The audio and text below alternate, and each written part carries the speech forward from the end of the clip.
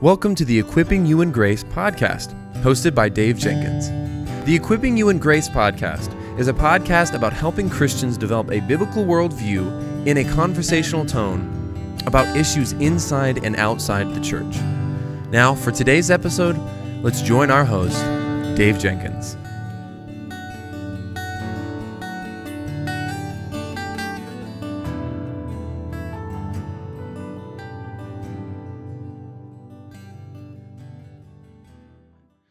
All right, guys. Well, welcome back to the Equipping You in Grace podcast. My name is Dave, and I'm the host for this podcast. And with me today, I have my friend Christine. Christine, welcome back to the show. Hey, Dave. Thank you so much for inviting me. I'm really looking forward to our conversation today. Yeah, me too. Me too. It's always good to talk with you. Can you just catch us up on what's been happening since we last talked? I think it was about a year ago on your life, marriage, ministry, and what projects you're working on these days. Absolutely. Yeah. My name is, Christine. And for those of you who don't know me, I'm a married mother of 3, and I am the outreach director for the Institute for Biblical Counseling and Discipleship, as well as the podcast host for that organization. And so my podcast is the Hope and Help podcast, where we have biblical conversations about life's challenging problems. And so that just in and of itself, those 2 roles have been keeping me very busy, along with the family life and things we've had going on. And right now we're preparing to head out to biblical counseling conferences in North Carolina. So it's a busy time. Recently just some projects. Really the only project I've been focusing on as of late has been this mini book that we're here to talk about. It's a really important subject to me personally. And I've been trying to be faithful to seeing it through to the end, even though life sometimes gets in the way. So that's kind of just what I have immediately going on. And then some other projects coming down the pipeline here, Lord willing, if they will get done. But I am in the process of, I'm halfway through my supervision hours for ACBC certification. So that's, for those of you who aren't familiar, Association of Certified Biblical Counselors. So I'm working toward that. And then I also serve my local church as a biblical counselor and a leader in our women's care and discipleship ministry. Oh, wonderful. Praise the Lord. So glad to hear that. I didn't know that. So that's new. That's really cool. Awesome. Yeah. Very exciting. Very exciting. Very cool. Love hearing that. All right. Well, can you tell us about this new mini book that you've written with Shepherd's Press, Help, I've Been Diagnosed with a Mental Disorder, why you wrote it, and how you hope it'll be received? Yeah. Well, I love this series of books, the Lifeline mini book series. And I know that you have interviewed other authors who have contributed to that series as well. And so I'm very thankful for the opportunity to have been able to write a resource on this particular topic, which, looking at the title seems a little bit broad, but that's for a reason. And so the title, Help, I've Been Diagnosed with a Mental Disorder, the reason I titled it like that was so that it would be broadly applicable, because I truly feel, and written this out of my own lived experience, and we'll go into that, through our conversation. But that, as someone who is walking through the process of, they have sought psychiatric care for one reason or another. The doctor has determined, we're going to put this label on you. We feel like your symptoms fall into this category. So for that person walking through that experience, it can be a really awful thing to go through. It leave you with a lot of questions, doubts, especially if you're a Christian too, like thinking, how does my faith in Christ even intersect with this experience and the problems that I'm facing? And so my heart for writing this resource really comes out of my experience of being multiple times labeled with a mental disorder and feeling those questions. First, actually, Dave, as an unbeliever, when I was a teenager, and being labeled with a variety of different, issues at that time, and going through hospitalization as well. But then fast forward into adulthood and coming to know Christ and being a disciple of Christ, and then going through that process again, which was awful. But having that perspective of faith that second time around, God really used that to minister to me in powerful, honestly healing, transformative ways. And so I want to share that through the mini book, things that God comforted me with, stabilizing biblical truths that he ministered to me through his Spirit, that really enabled me to interpret what I was going through, and its impacts on my future and even my present day through a biblical perspective, the perspective that God gives us in his word. And so how I hope it's received, well, gosh, I don't know how it will be received, but I'm praying that this will be a tool that I think for the person who has lived through this kind of experience, I hope that it will invite them to Christ's counseling table, offer them comfort and hope, but then too, practical next steps in the process of their, walking through a post-diagnosis journey. For people who are helpers or who are counselors themselves, I hope that this tool would be, one of many to just start a conversation about coming to Christ's counseling table, right? Because that's really what my heart is here for this book, is to demonstrate that, among other things, that God's word does speak into these experiences and gives us what we need to have hope for the future and meaningful help for the day. So in a nutshell, that's my hope, and we'll see how the Lord, resolves to use it. That's wonderful, friend. Wonderful. Praise the Lord. Well, how does knowing our identity rooted in Christ help those with a mental disorder? Well, I can speak personally of how it was, tremendously important and really a pivotal turning point for me when I was hospitalized that second time as a believer. And one of the very first things that I had to wrestle with was the fact that, in common cultural language, the way that we talk about or the way that most people hear these types of conversations or have these type of conversations is, the labels are, it's almost as if they become who we are. They're descriptive of, I am this kind of a person. For me, I was diagnosed at the time with bipolar disorder too. And so, in conversation, that could tempt people to say, Christine's bipolar, or could tempt me to say, I'm bipolar. And so and that's the way that we hear these conversations, being had. And I didn't want that.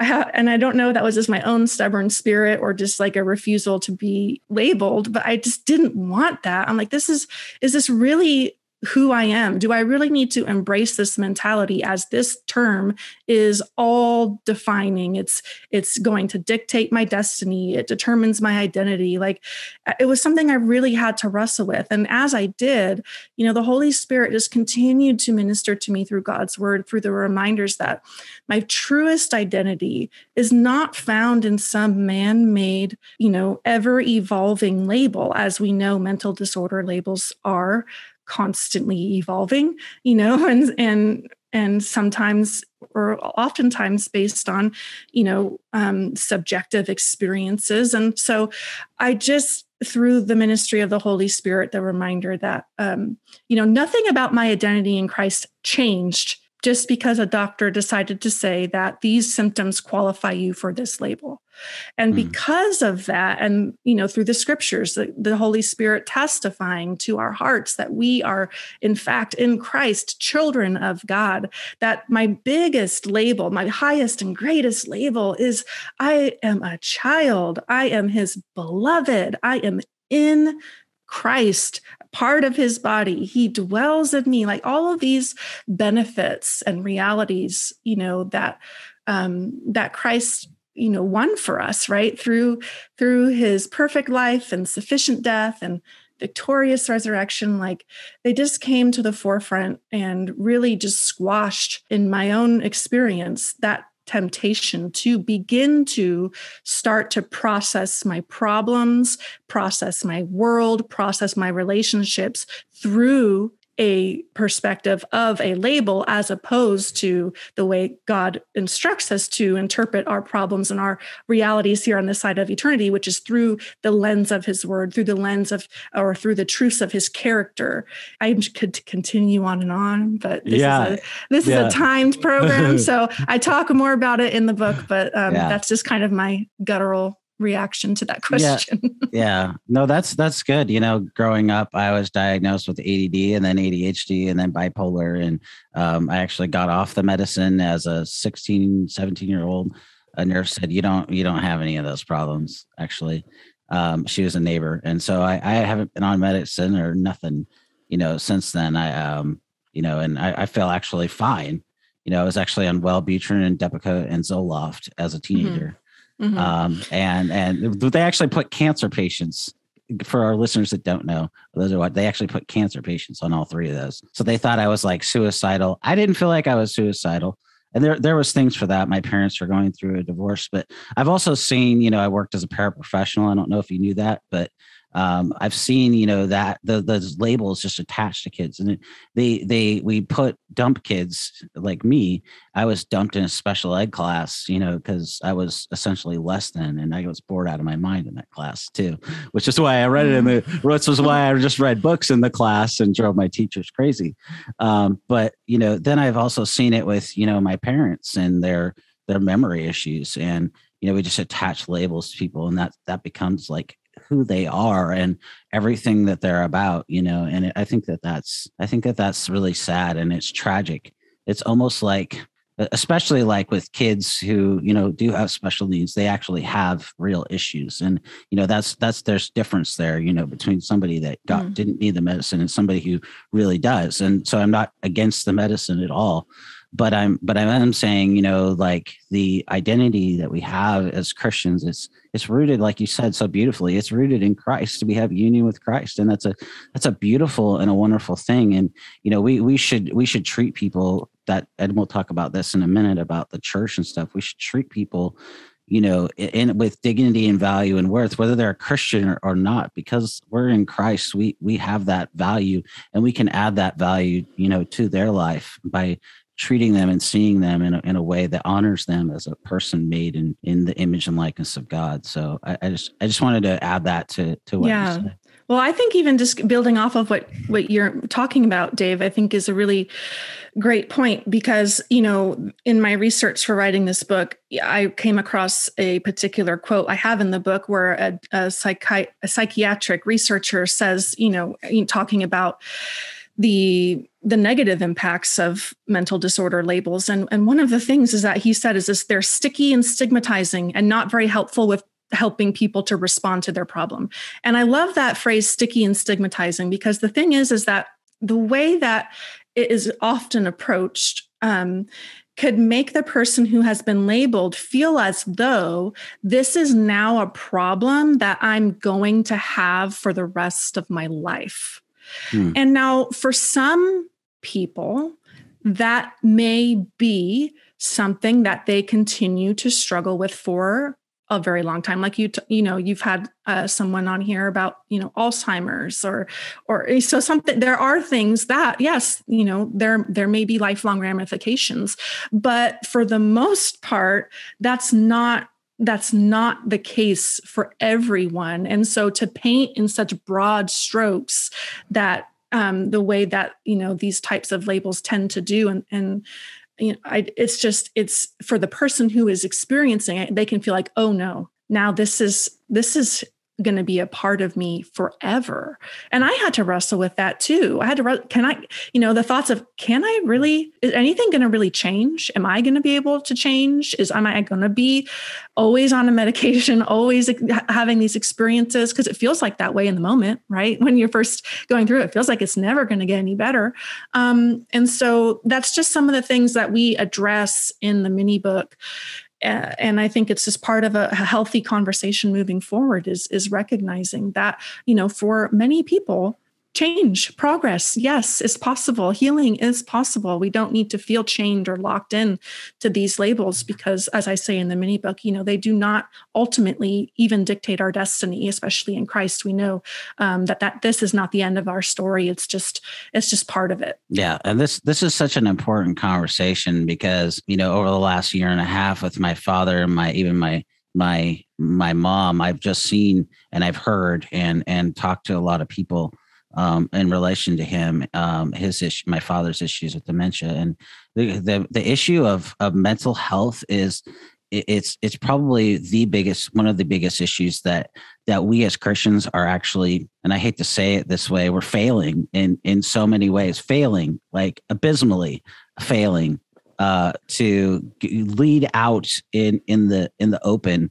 and really speak to. I think, I'm not saying that there's not conversations happening around it, but I'm saying, like, we should be leading as Christians in this area, and I don't think that we are. That's my opinion, my perspective on it. But how should we? So I guess even the question is, how should we as Christians be speaking to this issue, because it is a growing issue.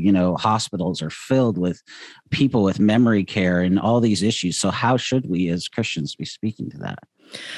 Well, I think when you talk something about like memory care, that's one end of a spectrum. That is, so when we talk about mental disorders, and I, need to make the disclaimer, I'm not an expert. I'm not a doctor. I don't have medical training. And so I am not your person for getting into the particulars. There are a lot of more qualified people than me for those conversations. However, based on what I do know, and also my personal experiences, when we talk about the term mental disorder, that encapsulates from a psychiatric standpoint and definition or framework, I think hundreds. I don't know how many exactly labels there are in the DSM-5, which is considered to be the Bible of psychiatry. But there's a spectrum. Not every. On one end, some of those labels are considered, more moral in nature, and then on the other end, you have things like you're talking about, situations that do involve significant biological components. So they're not all equal. Absolutely. But our conversations can tend to treat them as though they are equal, and that everyone needs to follow this route forward for seeking care in that area. And I think it's just so nuanced. And it just, when we take broad approaches like that, we miss the person. We miss the sufferer and their individual unique experiences. We miss, their social context, their upbringing, and all kinds of things. People are so complex. And we talk about it in, the mini book very, very briefly. We're so complex. We can't be easily summarized by a particular diagnostic label.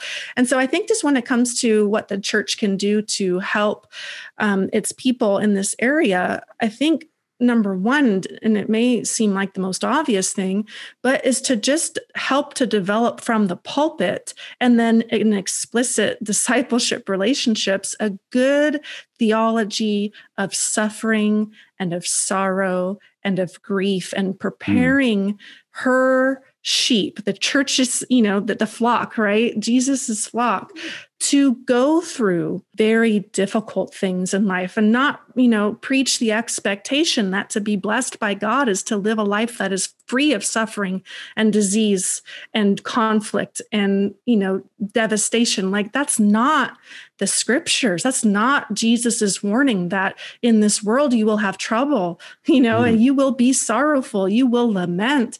And so I think starting from there, that's step one, right? Because equipping people to face suffering is important. And I think even I was, Dave, researching for an article a couple of days ago, and there was a statistic that said that 33% of patients out of like 200,000 patients that were surveyed or at least tracked electronically through these researchers, 33% of COVID patients 6 months after their infection were diagnosed with a neurological or mental disorder. And so I'm not a doctor to interpret those results, but I think we could just imagine that having that type of experience, especially if you have been hospitalized and intubated, and the trauma and the grief and how that flipped your world upside down. Like, if people aren't equipped to process, to know, how do I process this through God's character, through how do I interpret my circumstances, through his promises and the hope and help that he offers. It's not to say that we'll do it with a smile on our face or that we'll do it without crying, but just getting people equipped to face that kind of suffering and know that something when it comes, it's not that something strange is happening, right? If we're in Christ, we can know that something hard is happening, but something redemptive is being done through it. And I think that that's a missing perspective that a lot of us, even as Christians, we need a constant reminder. But if we don't know Christ, then that's not a perspective at all that we have. And so then isn't it any wonder that we sink into despair or hopelessness, or, want to slip into, or find ourselves slipping into addictive habits, self-injury, and things of that nature. So that's just a real small off the cuff answer. No, it's so important what you said, because like people, like you said, are complex. And what we do in the church today is we say, oh, well, we even talk in these ways, right? Like I've been in the church my whole life. And a Christian the majority of my life. And we even talk about, well, here's what works for me. And then people try that, right? And then what do they end up doing? They end up failing at what that person was successful at doing, because instead of modeling is so important, but we only model, we don't instruct them on the general principles. And that's where, we fail. We fail and to actually help somebody, because what works for me isn't probably not going to work for you, because you have a different way of learning, or a different way of receiving information, and a different way of communicating, and a different way of, everybody does of processing information. That's just how our brains are all wired, where we have the same brain, all of us, but how that functions and how we process that information is totally different. And what you're hitting on, what that does is it hits on your point about, how do we care for people? Well, we have to understand what their issues are, and we have to understand, what pressures and what triggers they have. And, especially with, mental health, and I'm not a doctor at all, I have no medical training other than I studied psychology and biblical counseling a lot. So I can say that too, just for our listeners. And I think that they know that, but it's so important to take as you're talking about that whole person approach, and to see that person, that kid who has that issue with autism or something like that, or even the adult with memory care, as you talked about the whole spectrum, there's still a person made in the image of God, and they need Christ. And if they know Christ, then the church should come alongside them and help them and support them. And so, the church has always done a good job. We're the ones who started the hospitals, the universities, and the whole thing. And so we should be leading in these areas. And I just hope that more people will step up and speak to these issues, because we have good answers. And we have the hope and the help that these people that have a mental disorder that they really need, and they need care and support. So right, yeah. Well, we've talked a lot about the local church and supporting them. You talk also in the book, and I like this. Why should we trade the fix-it mentality for the glorifying God mindset? Yeah, well, that was something I really struggled with. And I think, to be honest, what even contributed to that second hospitalization as a disciple of Christ, because, through my adult life, I had constantly battled against depressive lows and just that kind of volatility, emotional volatility, I guess you could say. And so when I came to be a Christian, and it still is so great, but just that zeal, right? That passion for this new faith and learning about the God of the universe and who I am in him and who he is to me. Like, that was a really invigorating time.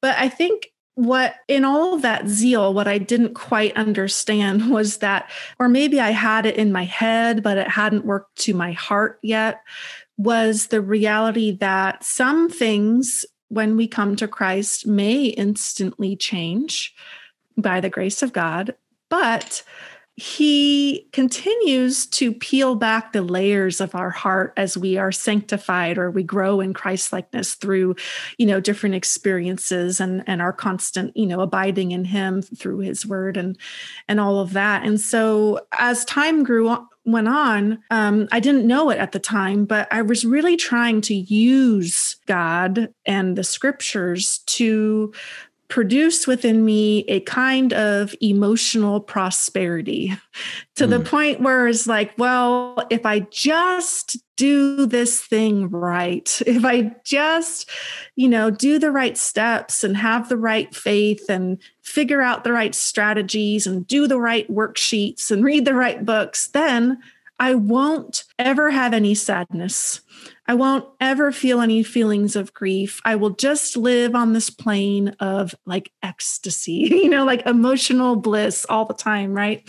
And I mean, that's a dangerous goal. And I found out the hard way about it, because ultimately, when that is your goal, you're fix it. I'm going to fix this problem, whatever it is. For me, it was the majority of it was depression. For other people listening, it may be other different things like panic attacks or eating, disordered eating or whatever it might be. But when the goal is this thing must be out of my life or life is not worth living, that's danger. That's where I got to the point where I was considering and even thinking about ways to die. And I don't say that tritely, in all honesty, and it's hard to talk about, but it's true, because whenever we are constantly meditating and trying to figure out how can I fix myself with the right amount of steps, with the right things, if I just do it, I can pull myself up by my bootstraps and this won't keep happening. I'll learn, I'll do better next time. I'm going to try, right? That puts all of the onus for transformation on my own strength, my own power, my own wisdom, my own abilities. And the thing is that God cares about us too much to let us continue living like that. That's not freedom. That's not rest. That's not peace. And so the fix-it mentality is only going to lead to further hopelessness and despair as we battle these kinds of perplexing, overwhelming problems. We have to know that God is our help, that we can turn to him. And so the whole idea of trading that fix it goal for, what can I do to glorify God in this problematic moment that I'm in, right? Because fix it goals even could be, my goal is not to have this label anymore. Okay, well, that's a very broad goal that probably takes some period of time. You don't really know, right? Like that's looking into the future, right? And not to say that goals for the future are bad, but we don't know what God's plan is for the future. And so I think part of it is shrinking it down to what can I do to be faithful and obedient right now with this emotion, right now with this overwhelming feeling? How can I take refuge in Christ? How can I bring this through prayer to God and say, help, Lord, when I mess up, when I sin, how do I, how quickly am I coming and saying, God, here I am again. And I don't want to be this way. And I'm struggling with this, this thing that is feeling like it's enslaving and I need your help. And then talking to him about that. So it's just a totally different mindset because glorifying God, the way I present it in the book is sometimes as simple as just coming to him in the moment of despair and distress, right? And really in our heart of hearts, coming to him and say, God, I need you. I cannot do this without you. And I'm going to resolve to wait. I'm going to wait for this help. I'm going to trust that you are here with me and helping me, even when I don't feel it, even when I don't see it. You're up to work. You're up to a good work. You're doing something good. I trust you today and I trust you for my tomorrow. And so then all of a sudden, Dave, it becomes this redemptive experience where we are actually maturing spiritually instead of killing ourselves because we continue to struggle and we don't want to go through that anymore. And that isn't understandable.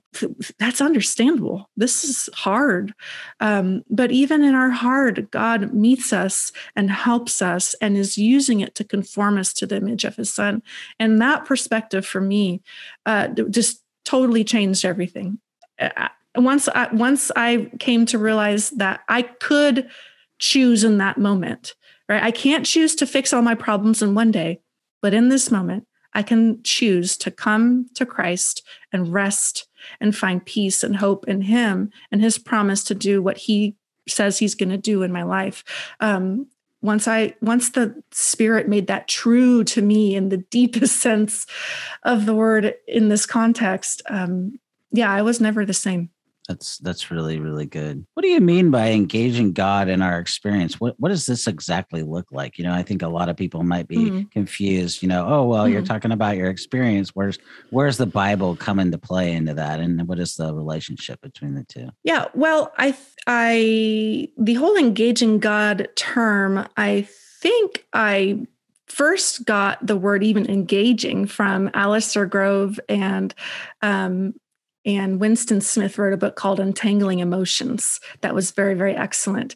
And so I used that. They talk about engaging our emotions and engaging God. And so I got that phrase, I believe, from them. But the idea, is, I think, found all over the scriptures. And I present it in the mini book in terms of, the Lord's constant invitations to come. Come to me, sit at my table, come and find rest, come and listen, come and find refuge. Like, there's just always this posture of God's heart towards us where he is inviting us into his divine hospitality. And so when I say about engaging God in the book, I'm really not even trying to say, let's tackle everything you've got going wrong right now and figure out how you can work with God to make it right. All right. I'm trusting the work of the Holy Spirit to work through this book. And then hopefully the reader is working with a biblical counselor or a mentor who can, continue on in the discipleship process. But just for the between the reader and I'm trying to get them to, or at least encourage them, to know God's heart for them in the midst of their struggle. And he is constantly waving them, come, let's talk about, he says, come, let us reason, right? I mean, I'm sorry, I don't have scripture references because I'm not going off of notes, but that's in the Bible, I promise. Yeah. It is. You could Google it. And so just all of these invitations. And so I think for when we think about engaging God in our experience, the various problems we're going through, if we have been labeled with a mental disorder diagnosis, first it just becomes a posture of the heart, right? And I heard once it put this way that Christian maturity is, can be measured by the length of time that when we have a problem to the length of time when we come to God with this problem. And I found that so true in my own life. And I've seen him help me to turn to him more quickly in the midst of overwhelming emotion or angry, outburst, or even in conflict. And recently, the conviction of, needing to make reconciliation and ask for forgiveness when it's my part to do so. Just things like that. And so conditioning a reflex of the heart and engaging God also in the book, I just talk about, that can look like just abiding in Christ, right? Because when we abide in Christ, we are spending time, in God's word or with his people, or somehow just through the ministry of the Holy Spirit, we are in fellowship with Christ. And one of the many means of grace he gives us to do so. And that is how we experience progress on this journey, is that we are transformed as we are continually in his presence and in his word. And so what does it look like for me in the moment to be in this problem that I'm having and coming to God with it and talking to him about it? And most of all, what is he speaking into it, right? Because it's not just a one-way dialogue, because I could say all kinds of stuff, but doesn't mean that it's helpful, right? So I want to say my piece, but then I want to also, be still and, like I said, rest and wait and humble myself to really truly hear what God is speaking through his word. And to be honest, in those moments, sometimes it doesn't feel like God is there speaking, right? But he's given us his word. And so even if it doesn't feel like it, we can trust that when we open up our Bible, that's him giving us a word of comfort, a word of consolation, or a word of correction or counsel. So just, that's kind of where I'm going with that. And then we explore what that might look like practically, in the mini book itself. That's really, really good. Really good. What advice do you have for those who have family members and friends who have recently been diagnosed with a mental disorder that might help them to walk alongside them with the grace of God? When I think about that question, I think the scripture that comes to mind most readily is 1 Thessalonians 5:14, and just that encouragement for brothers and sisters in Christ to take on kind of four care positions, depending on the person that is in front of them, where to admonish the idle, to encourage the faint-hearted, to help the weak, but all encompassing every one of those, whether they're idle, faint-hearted, or weak, to be patient with them all. And this is, all coming from a posture of love, like love for our neighbor or for the person that we're caring for. And so I think if even we work backwards, in that scripture, and we start off with patience,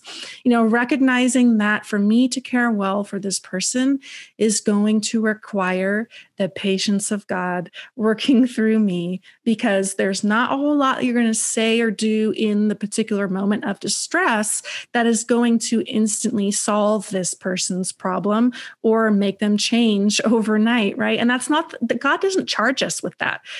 We sometimes put that burden on ourselves, thinking I can change this person. I can, scold it out of them or give them enough Bible verses that this problem will be taken care of in a week. And that's just not, like we've said, people are complex. This is not how these things work. And so just having, for me to speak to the person who is caring for someone in this way, patience.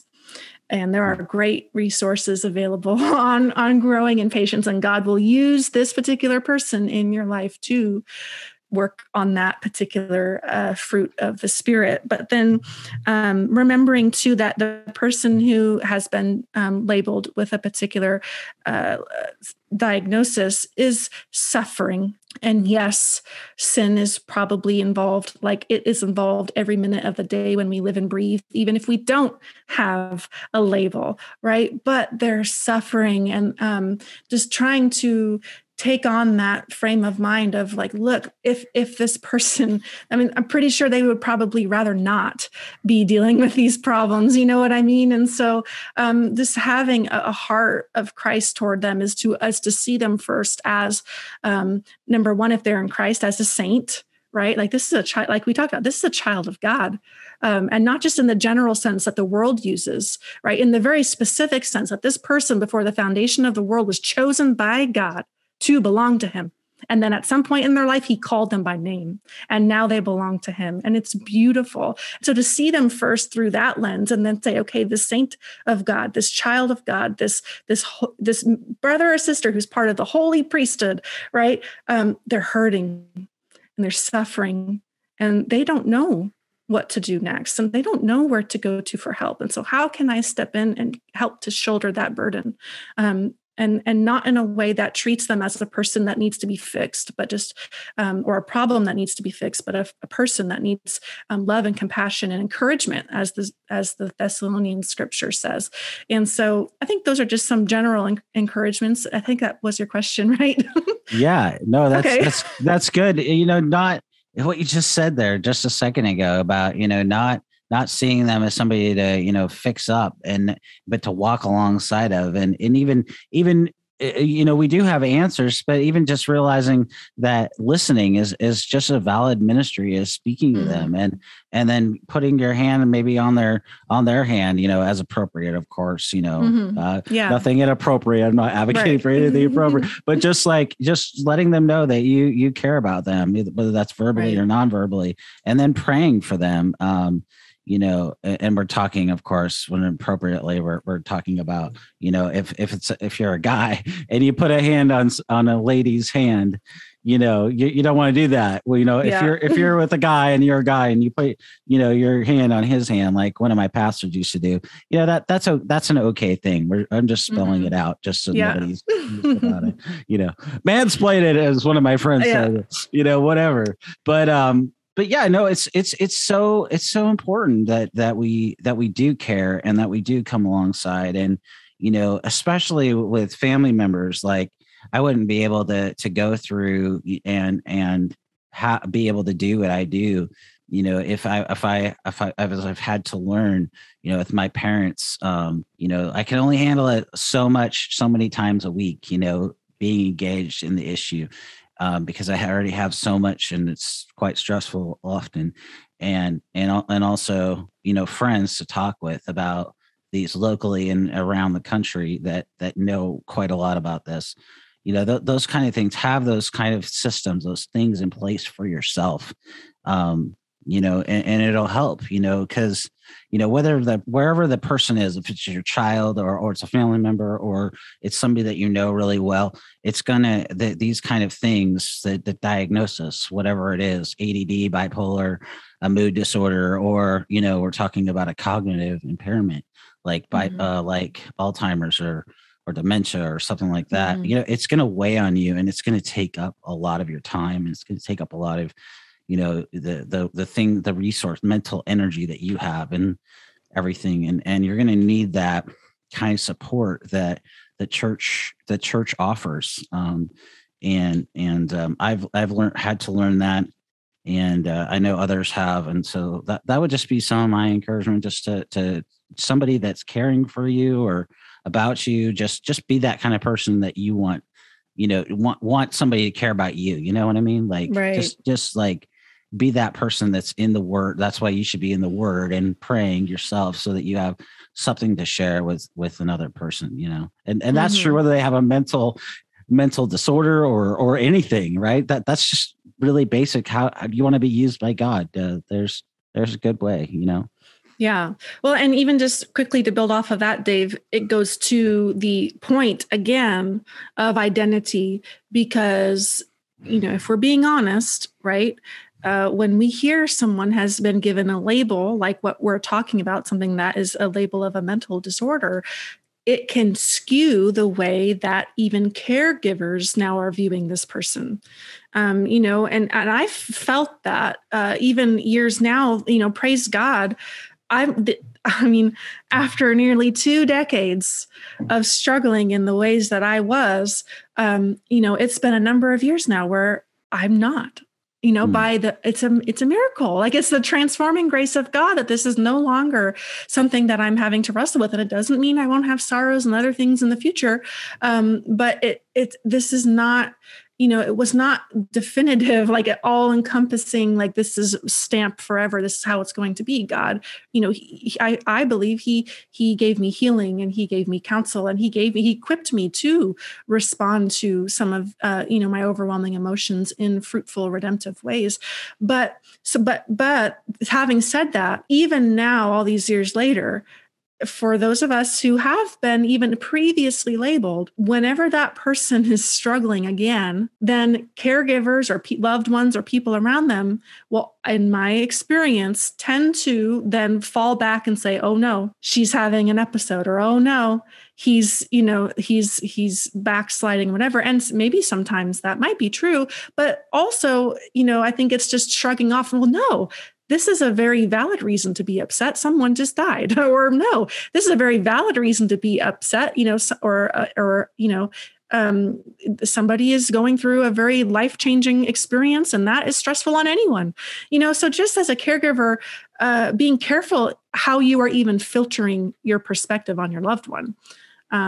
Because as the person who has been, labeled in a particular way, they can sense that when you are interacting with them through that lens. And so it really applies not only for the person experiencing it, but also for the person who is involved in their care. That's really, really good. Well, Christine, where can people go to find out more about you online, on social media or otherwise? And of course, maybe a little bit about IBCD as well. Yeah. So to connect with me, and I have a number of resources available on my website specific to this topic. And so you can find all of that relevant information on my website, which is Christine M, as in Michelle, Chappell, 2p's2l's.com/help. So that is where I have all the information about the mini book, and all of the interviews, will be there, and videos that I have, and anything related to this is on that page. It's a resource page. And then of course, I'm on Facebook and Twitter and Instagram as well. And all those links are on my website. And I do have a weekly email that I send out for subscribers who want to receive weekly biblical counseling resources on rotating topics. It's not always this topic. It's actually not usually ever this topic, but it cycles through various things. And also to stay up to date with like you said, the IBCD podcast. And so the Institute for Biblical Counseling and Discipleship is an organization. One of the oldest biblical counseling organizations is actually a branch off of CCEF. It was when it first started, it was called CCEF West. And for those who are not familiar, CCEF stands for the Christian Counseling and Educational Foundation. And so that's kind of how IBCD started. But fast forward a few decades, and here we are now. And so as an organization, we offer training for individuals and churches who desire to grow in their ability to provide one another care and discipleship in the context of the local church. So whether you are just a ministry leader or a pastor looking to better figure out, hey, how can I care for someone who has been labeled with a particular mental disorder, or they are, haven't been labeled, but they're just going through a hard time, and I want to be an encouragement to them. How can I help? Going to IBCD, we have a bunch of free audio resources that are organized by topic.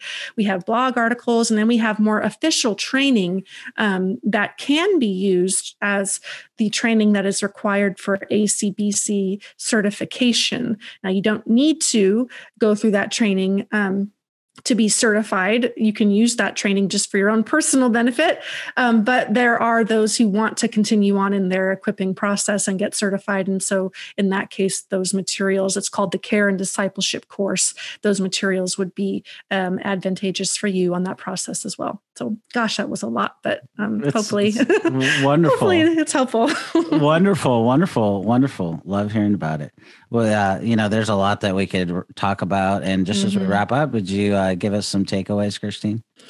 Some takeaways. Gosh, I think my biggest takeaway for today is that if you have found yourself, recently diagnosed with a mental disorder, I want you to know that that has not changed God's view of you. In his eyes, you are not disordered. You are his child. He is not sick and tired of you continually struggling within the ways that you are. He's not sick and tired of you coming to him with your problems. He's not sick and tired of you needing his help.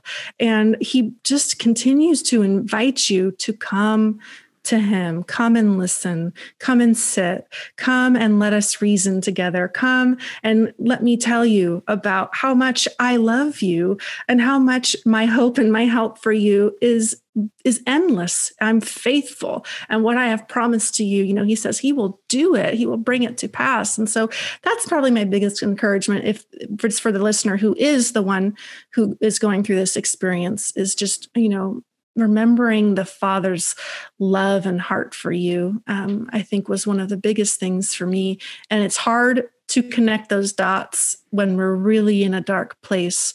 But it doesn't make it true. It doesn't make it any less true, right? It doesn't make it any less true. So that's my encouragement for you, is just God doesn't view you any different. And none of the promises that he gave to you when you first put your faith in Christ are any different. All the promises remain because Christ is the same yesterday, today, and forever. Like nothing has changed, right? It's just, this is a new part of your story. He's folding it into his redemptive purposes for your life. And you can trust the work that he's doing. So well said. Well, great job today, Christine. It's been a pleasure to be able to talk to you guys. We've been talking today with Christine Chappell about her mini book with Shepherd's Press and the Lifeline series. Help, I've been diagnosed with a mental disorder. I encourage you to pick it up and also to pick up many of the other volumes in this series. I'm writing one I've mentioned on contentment. And it's a joy. They're really good. They're short. They're about 50, 60 pages, and they will help you to become equipped. And so go pick up Christine's and go pick up another one in this series as well. There's lots of different topics. So thank you so much for your time today, Christine. Thanks for having this conversation, Dave. I really enjoyed it. Me too. Thank you.